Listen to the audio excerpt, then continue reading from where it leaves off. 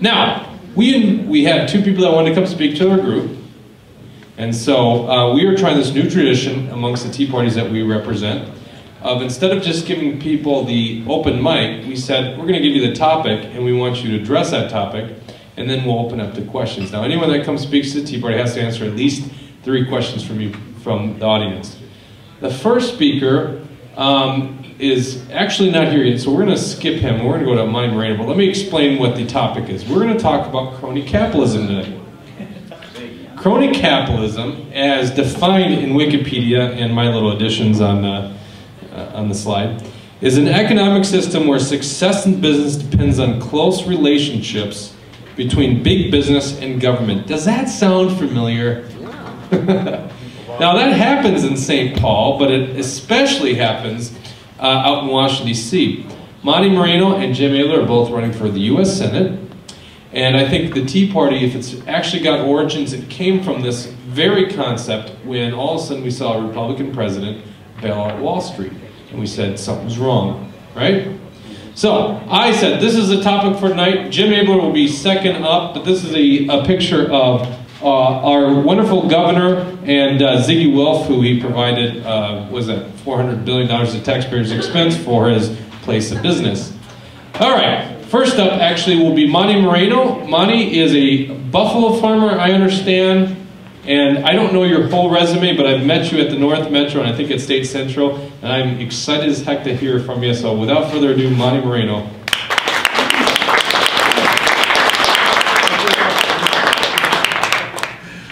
Well, good evening, ladies and gentlemen. My name is Monti Moreno. That picture that was up there was absolutely fantastic. Sue Jeffers, if you all know who she is, wrote a blog and she asked who could give the best rendition or the best storyline to those two guys with the shovels in the dirt. Mine was throw them both in.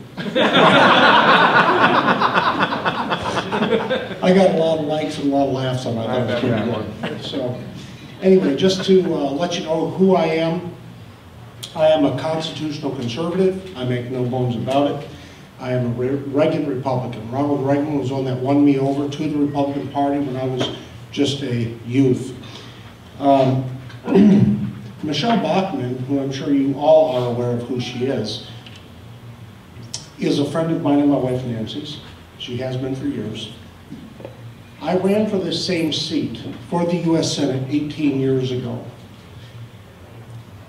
I was a small business owner. I just owned small businesses. It started out with hair salons. I've owned about 5 independently owned hair salons. A gas station, convenience store.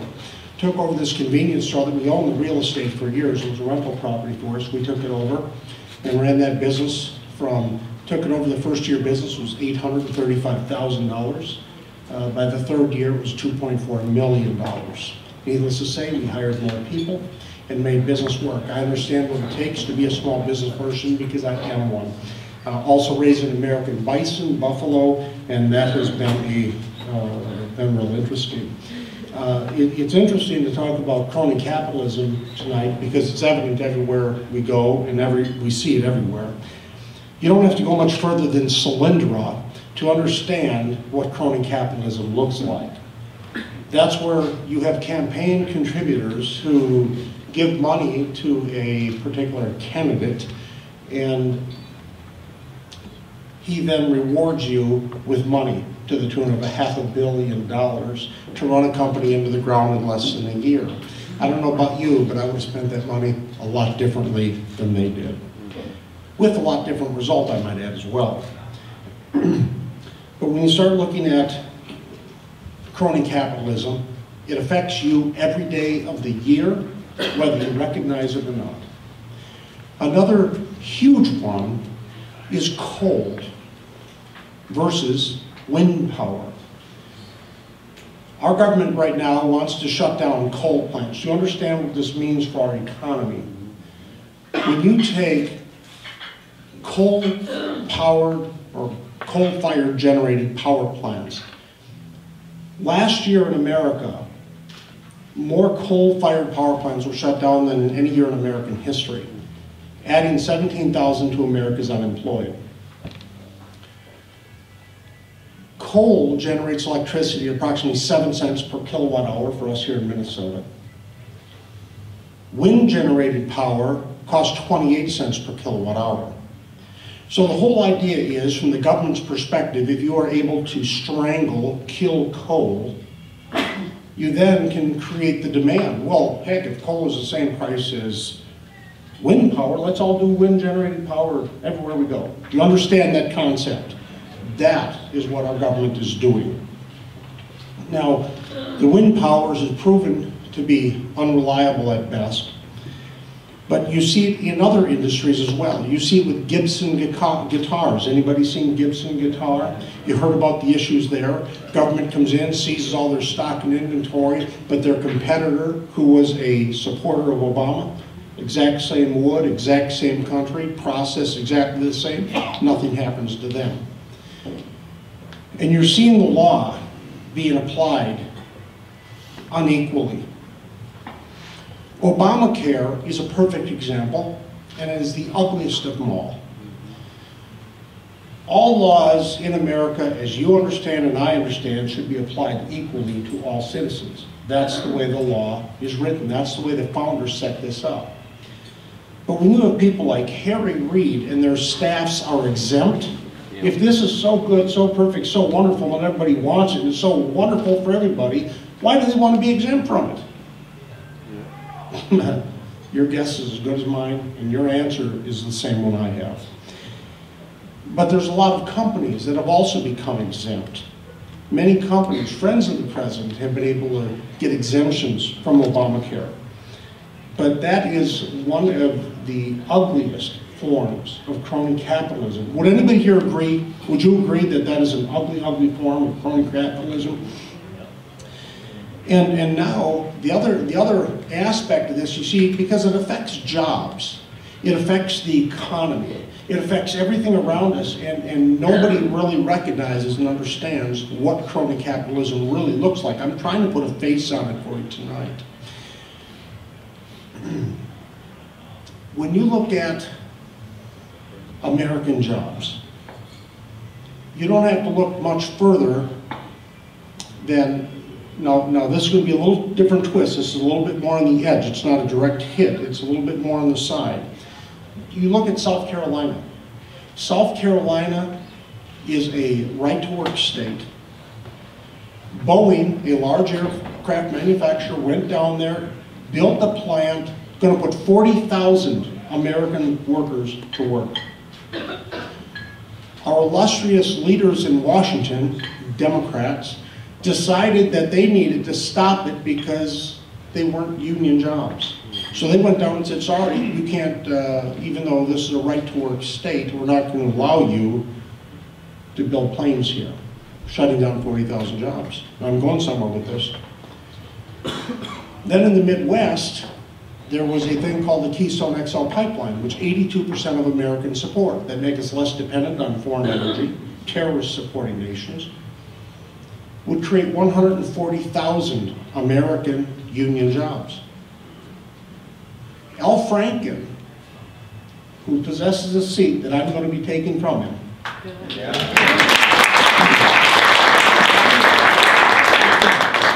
voted against the Keystone Pipeline not once, not twice, but 3 times. Now you ask, what's the end game? Well, let's go one step further. Let's go to the Gulf of Mexico. In the Gulf of Mexico, there was an explosion there a couple years ago. There was and the courts deemed it was an accident. It was a tragedy. The court said, go back to work, start pumping oil, make America less dependent on foreign oil. The Democrats in Washington said, no, don't go back to work. So these 44,000 people who are hardworking, God-fearing, tax-paying citizens just like you and I are now put out of work. They're losing their homes on foreclosure. They're filing for bankruptcy. Many are receiving food stamps. And you ask yourself, why? Why would our government do something like this? And you all heard about lead, right? Yep. Lead. Yep. Government now can't control guns. They can't dismiss the guns, so let's shut down the lead industry. And what this is all designed to do is put the squeeze on the American people. And as you do this and you eliminate competition, like Obamacare, and make it all so it's one source, let's have electric cars, let's buy the company GE, right, or not GE, GM, excuse me. Let's take over GM, let's get electric cars, and let's promote electric cars. Well, we see the sales on that, the free market's not working, so if we can drive people out of their cars, force them out of cars, the point is jobs, energy, all of these issues I just talked about are all completely linked. They're all together. And you need to understand that it all comes from crony capitalism, and when it rears its ugly head, who's the payer of it? You. America is paying for it. As far as I'm concerned, ladies and gentlemen, if I can grab this is still America. This is the flag from the time I was a child that I pledge allegiance to. This is the flag my father fought under, my brother fought under. It's the flag my son-in-law is fighting under right now. America is still the land of the free and the home of the brave. And I'm sick and tired of people trying to come in and change it. You don't like America? Move. Yeah. Leave.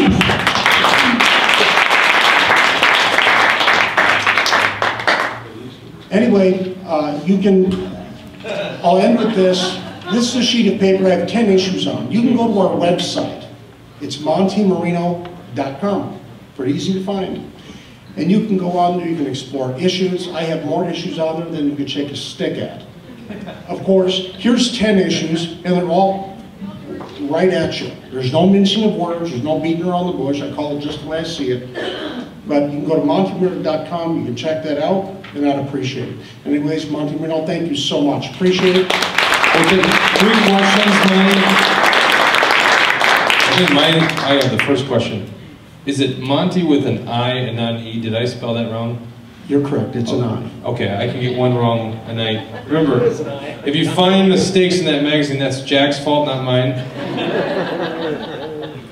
Questions in the audience. Guy running for U.S. Senate. Just raise your hand if you got a question for a guy running for U.S. Senate. No questions here. Oh, here we go, back in the back. The same one you gave better? So how do we stop crony capitalism? How do we really stop what's going on, the evil of crony capitalism? Well, I don't know that it's any one particular thing, but I think the first thing you do is you hold elected officers accountable. We have a thing called a ballot box, and you can vote people out, but the problem is when you have a state such as Massachusetts, and you know what that state produces, and they put somebody in office, and many people say, well, you have the ballot box, you can vote them out. But the fact of the matter is, people from Massachusetts have been affecting our lives for years, and we can't vote them out. I think where you start, I think a great starting point would be term limits.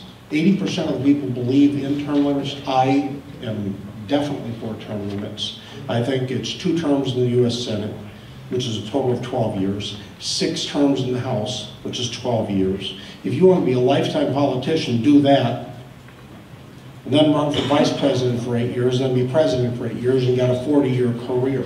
The founding fathers that the gentleman was talking about tonight, they didn't look at it as a career. They looked at it from the standpoint of being a statesman and standing up, doing what's right, and go back home, back to your own private enterprise. Not sit in Washington and suck at the teat of the public and be part of the problem rather than part of the solution. But good question. All right, one more question. Any other questions? It's a comment. We'll let that happen. Does that count? It counts. I just want to propose that you drop the capitalism word from the term crony capitalism, because the mixed economy that we have today and companies getting in bed with government, this is no part of capitalism. This comes from the mixed economy part, or government meddling in the business. So I mean, the better word would just be cronism and not crony capitalism, because then it kind of has bad connotations of capitalism in there. Thank you. Well, that is a great point. I did not coin the term, believe it or not, crony capitalism. That is that. Yeah, I actually asked him to speak on that subject, and that's a very, very good point. We got another question. I generally use the word cronyism, but I think a lot of people have heard the word crony capitalism before, the phrase crony capitalism, and understand it.